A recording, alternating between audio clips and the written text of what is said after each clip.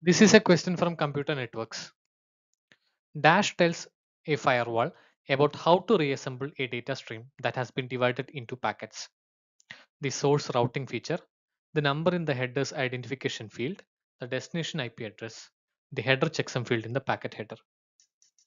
So, when a datagram is fragmented, the value in the identification field is copied to all fragments. So,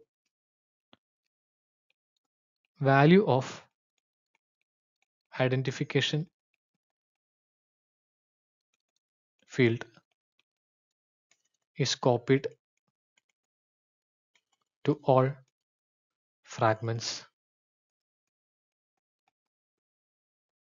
when datagram is fragmented.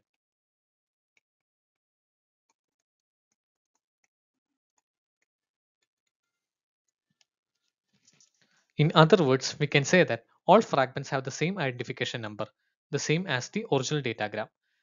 This identification number helps the destination in reassembling the datagram. It knows that all fragments have the same identification number must be assembled into one single datagram. So the number in the header's identification field tells a firewall about how to reassemble a data stream that has been divided into packets. Option B is the correct answer.